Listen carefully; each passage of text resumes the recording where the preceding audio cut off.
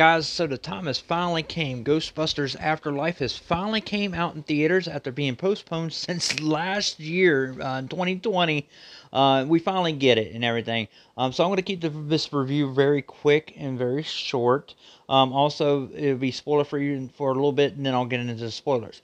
So the story involves Egon's his daughter and his grandkids moving into a house that he eventually died in. He died at the beginning of the movie.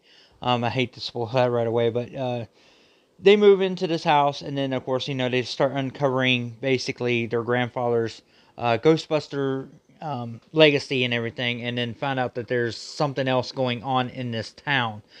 So, to be honest with you, I'm gonna go ahead and get into spoilers. I love the whole homage to Harold Ramis and Egon in this movie.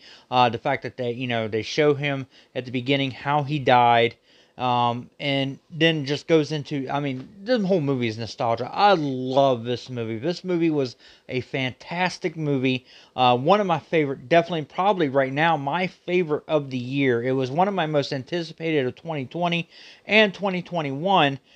So therefore, I was very eager to see it. I was never a big Ghostbusters fan growing up, but I did, like the movies later on.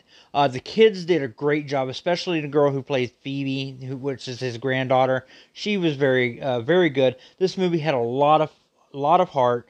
It did play a lot of, it took it more serious than what the Ghostbusters 2016 version did when they tried to reboot it that way. But this is basically, you watch Ghostbusters 1 and you go right into this one. I mean, you don't even have to know Ghostbusters 2 at all. They got the new Ghost Muncher, who replaces basically Slimer, to kind of get more updated on that. I love the Stay Puffs. I love the fact that they brought back Gozer and Zool and all of them, and they, very paid, I guess, like I said, homage to the original first movie. And then, of course, the original cast comes back at the end. This movie had me teared up at the end, with the whole with the whole Egon, as a ghost thing, and it was just a fantastic movie. I definitely recommend watching it. I will definitely rewatch this over and over again. It was that good. Let me know what you guys think of Ghostbusters Afterlife. Leave it in the comment box below. If you're not subscribed, by all means, subscribe to the channel, guys. Till next time.